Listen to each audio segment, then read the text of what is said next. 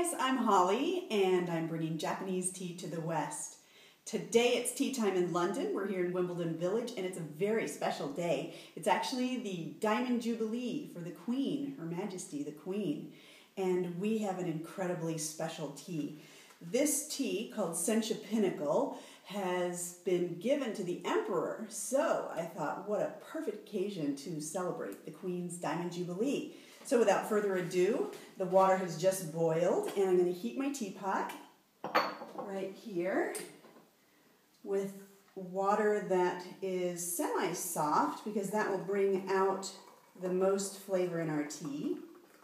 I've already pre-measured this, so I'm actually heating this and I'm going to pour it into something else so it can cool because that's one of the most important things for Japanese tea of this caliber. I must say it is the top tea in Japan and it's very difficult to find. So I shall start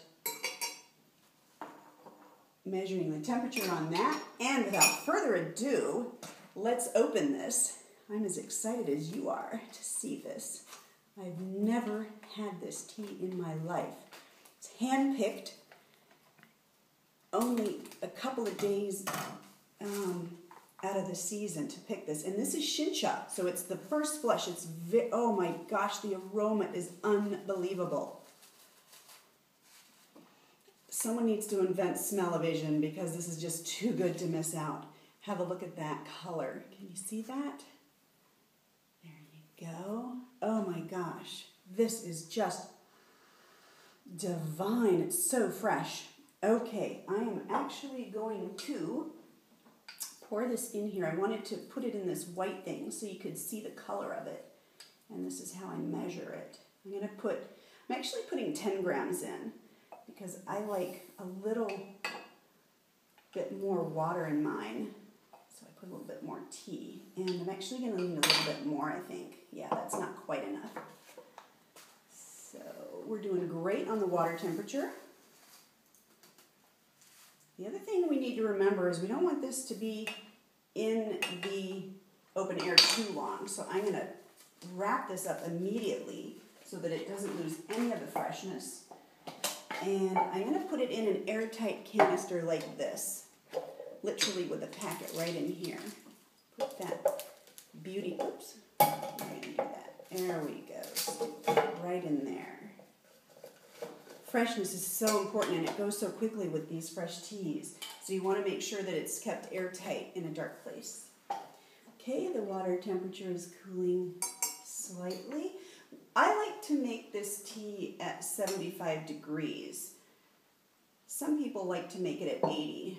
When you make it at 80 degrees, it is a little bit, I guess zestier is what I want to say. So I'm literally cooling the cup and I'm cooling the water here like that. And I'm also going to cool the teapot or heat the teapot that we're going to use.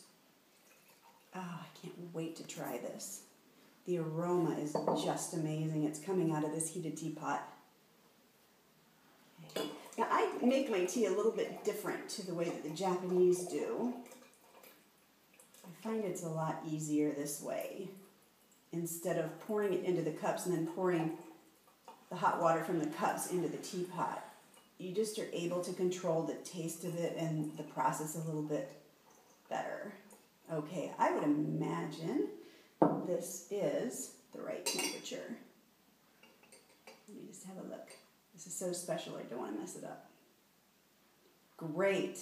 Okay, we are right on the money here. Now, timing is the other critical component. So we want to time this for 1 minute. I have my little timer here. So here we go. And it's going to time. I'm not going to use a little bit more water there. Put the lid on it. And get the teapot ready to go. Look at that. It is a very delicate tea.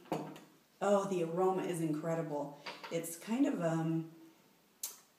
it's like a spring day. It's not that fresh cut grass smell, but it's sort of like that. It's a bit more floral than that. And we have a little bit of time to go, so I'm going to prepare to strain it.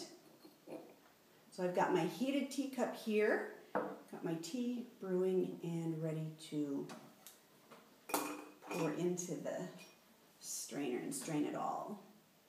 It's really important to get every single last bit of the tea brew out of the leaves so that you can have a great second brew. This particular tea is such a high quality tea that it can be brewed for 3 different infusions. Okay, here we go. And I'm going to do it very, very slowly to just make sure that the flavor is at its best. Oh, this is amazing. Look at that.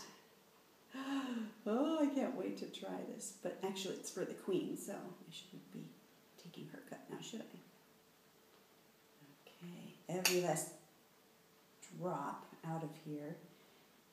And this is the glory of making Japanese tea, because patience is king.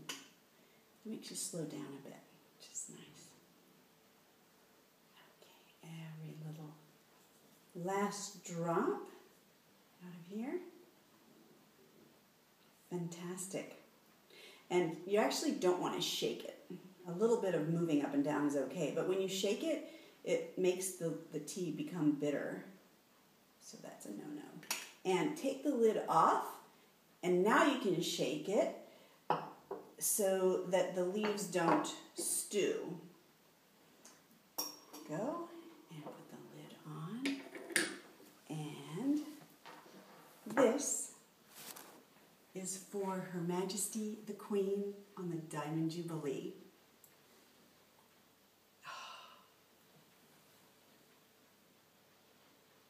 A perfect cup of tea from the Emperor to you.